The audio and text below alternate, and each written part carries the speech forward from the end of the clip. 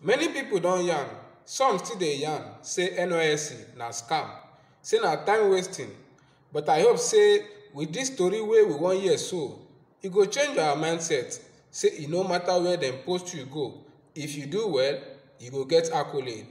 If God talk say na your time, nobody go oppose am. Many youth corper right from orientation camp don plan and design how dem go take run their posting go better place for the rest of 1 year service. When you run am finish, the way you take garbage in na the same way you go garbage out. My people, I greet you now. Today your first time to the hear ITV, abeg make you kindly like and subscribe so that you go get more tori like this. This youth corper wey una dey see so, e serve inside Kwara state and e don buy road construction project for one community inside that state.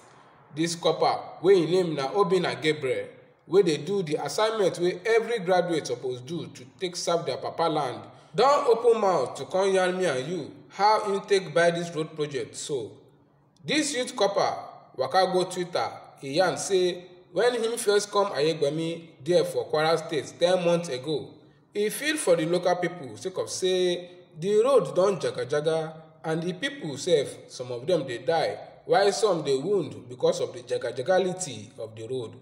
Obinna yarn say him use the road as im NYSC project and come begin write letter share am to different places. Na so one member for House of Representatives, e come see the letter na, e come really touch am, and according to Obinna yarn, we hear say this rep member come contact Obinna, come add im own support to the road construction. And this construction plan, my people, we hear say e don complete o. Obinna yarn say dem tell am say the road say the road don permit too small pikin and even business for that place been closed down, and because of that road so e no fit go or access about 7 communities. Na why him bin write letters to organization, even commissioner of works and media houses, come even invite NTA for Ilorin, Kwara TV and one Sobi FM for more publicity. My people, e good make we allow God make e work in work and in wonders inside our life. Some don even talk say NYSC scheme dey permit corpers, especially when dem dey go their place of primary assignment, or when dem dey travel dey go camp, or when dem dey travel go house for the 2 weeks break, say make dem cancel this scheme. Alright, now make we drop this copper matter, make we sharply enter Ukraine tori about our brothers and sisters wey dey suffocate because of Russia invasion. Since the evacuation, my people, more than 180 people don arrive Naija, and we also hear say for this morning about 451 Nigerian students for Ukraine bin land her second batch for Nnamdi Azikiwe airport inside Abuja.